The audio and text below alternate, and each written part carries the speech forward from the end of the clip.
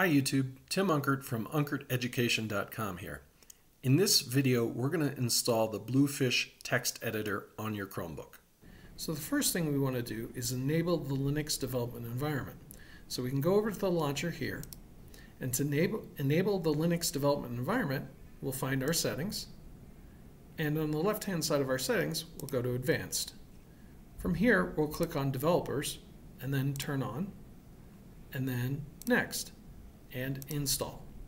This will take a few minutes to install, so I'll come on back when it's done. When Linux is installed, a terminal will pop up. I'll maximize the terminal and increase the font size so you can see what I'm going to do next.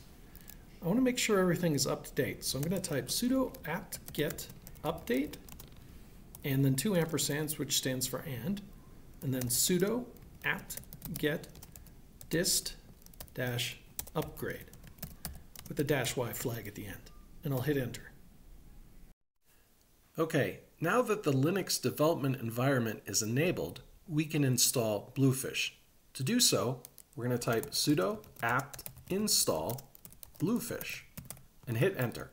It's going to ask us to take some additional space. We can confirm with Y and enter. Okay, the Bluefish text editor is now installed on your Chromebook. You can access it by clicking on the launcher and then searching for Bluefish.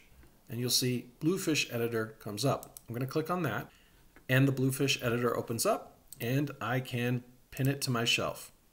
Congratulations, you installed Bluefish on your Chromebook.